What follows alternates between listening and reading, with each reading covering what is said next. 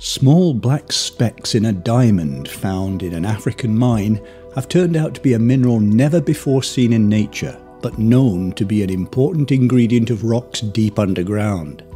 It's a mineral that plays a major role in the flow of heat in the lower mantle, which extends from 660 to 2,700 kilometers below the surface. The discovery was announced on November the 11th by a team led by Oliver Schoner of the University of Nevada. Schoner named the mineral Dave Maoite after Hokwang Dave Mao, a Chinese-American geologist who's made many pioneering discoveries in high-pressure geochemistry and geophysics. Dave Maoite is mostly calcium silicate, but it can also contain radioactive isotopes of uranium, thorium and potassium. These isotopes generate a lot of heat in the lower part of the mantle, making it an important player in managing how heat moves through the deep earth and, in turn, how heat cycles between the mantle and crust to drive processes such as plate tectonics.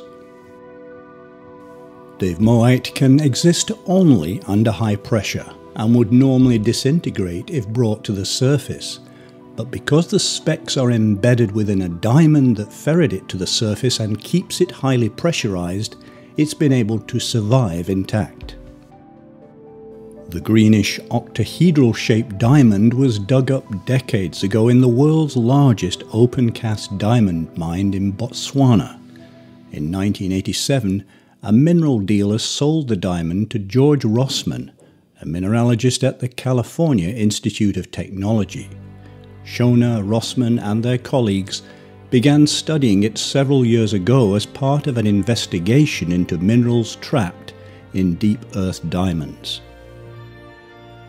The scientists zapped the diamond with X-rays at the Advanced Photon Source in Lamont, Illinois, which revealed that the inclusions were rich in a calcium mineral.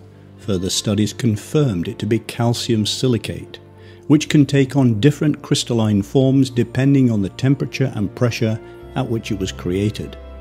The version in the diamond has a perovskite crystal structure that only forms at temperatures and pressures found between 660 and 900 kilometers deep.